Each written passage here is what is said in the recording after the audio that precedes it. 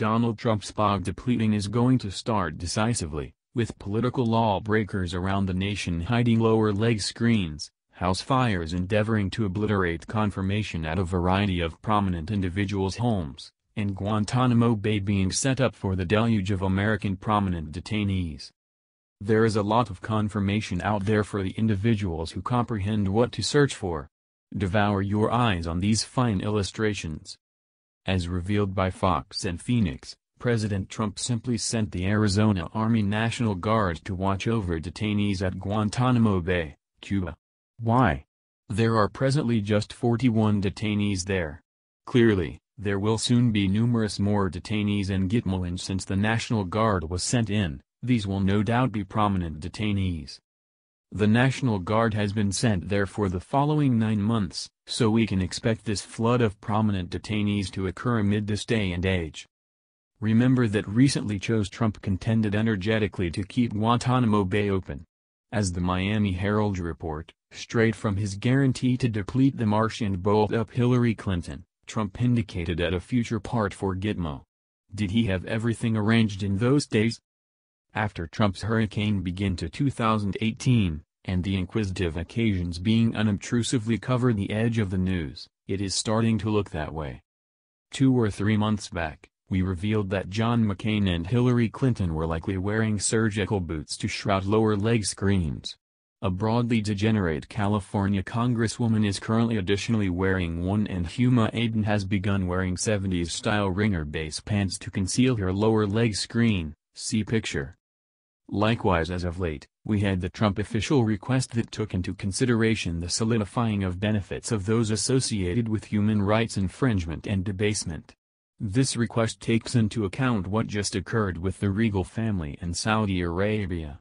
The inquiry is the reason now? For what reason do you have to solidify resources now? Curiously, the official request has a rundown of around 10 individuals subject to this request. These individuals are outside people, however all are attached to the Clintons somehow. It is winding up obvious that the posting of remote people is a smokescreen for what is going on in the background. Gitmo prepares for influx of high-profile prisoners. NPR likewise let some exceptionally fascinating data out of this as of late. As they report, lawyers will now be permitted to visit their customers at Guantanamo Bay. This has never been permitted. A military judge as of late requested the difference in rules. Why? We are discussing a jail that has tormented its prisoners, set canines on them, taken bare pictures of them, and so forth. Why are they now abruptly worried about human rights? I speculate the sort of detainees held there will soon be changing. There will be American detainees of the prominent assortment, whose segments of general society will request have a greater number of rights than your normal Gitmo prisoner. Next, we have Resistance Secretary Mattis visit Guantanamo Bay on December 21, as announced by the New York Post, to offer occasion welcome to the troops there. No defense secretary has gone to Guantanamo Bay in 16 years. Mattis turned out poorly to visit the troops who are guarding just 41 detainees. The wishing of occasion welcome to the troops is a main story for the genuine motivation behind his visit, which was to guarantee that Guantanamo Bay is prepared for another deluge of detainees.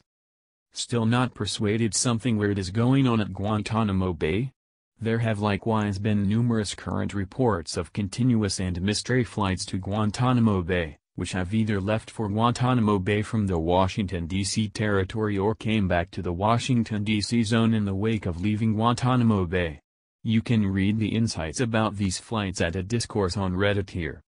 Human Trafficking Month. What's more, we have this jewel.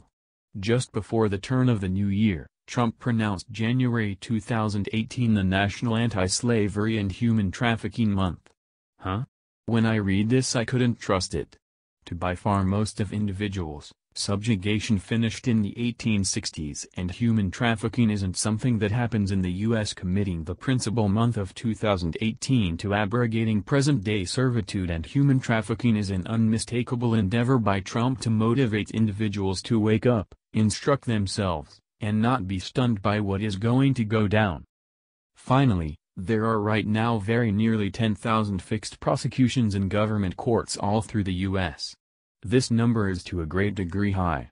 This has just been vigorously talked about and shows a certain something in one thing: just, mass captures will soon happen.